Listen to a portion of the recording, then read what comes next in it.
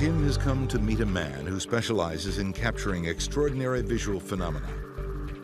Author and photographer Ed Darack chases mirages around the world.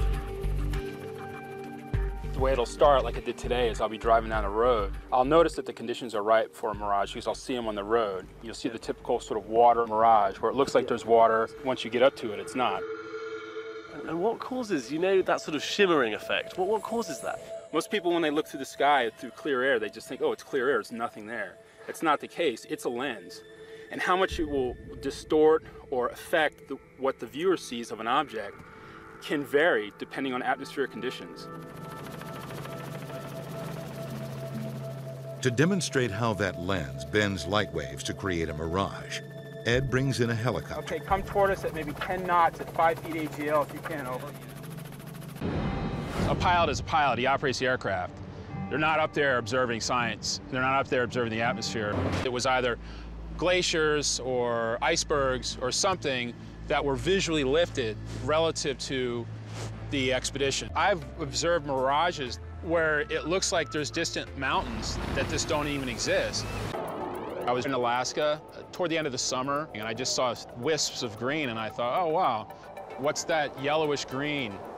And then I realized, wait a minute, that's the aurora.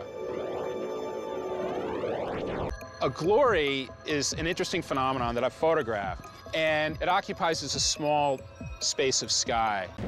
The light is low enough, and all the shorter wavelength light has been absorbed or scattered. You're going to have this overwhelmingly crimson, dark red, blood red rainbow, and I've seen one in the Yukon. It was one of the most spectacular sights I'd ever seen. I looked over in a valley, and there was a red rainbow. In fact, it was a double rainbow, and it was very intense light, beautiful. A rainbow with light that comes not directly from the sun, but reflected off the moon, and a moonbow will appear as white to the naked eye because it doesn't have the intensity for us to see the colors in it. But if you have a camera that's sensitive enough, you will indeed see that it's a regular rainbow. A flash of green.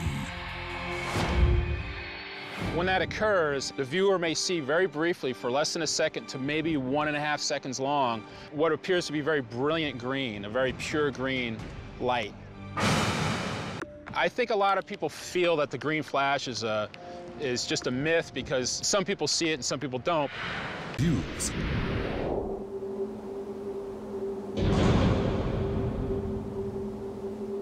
On the summit of Mauna Kea in Hawaii, I photographed a triple green flash. Just kept shooting. So it's just a progression as the sun is setting relative to me at that time, going through just the right atmospheric conditions to produce not one, not two, but 3 green flashes. But sometimes, eager photographers think they've captured a green flash, but find it's eluded them.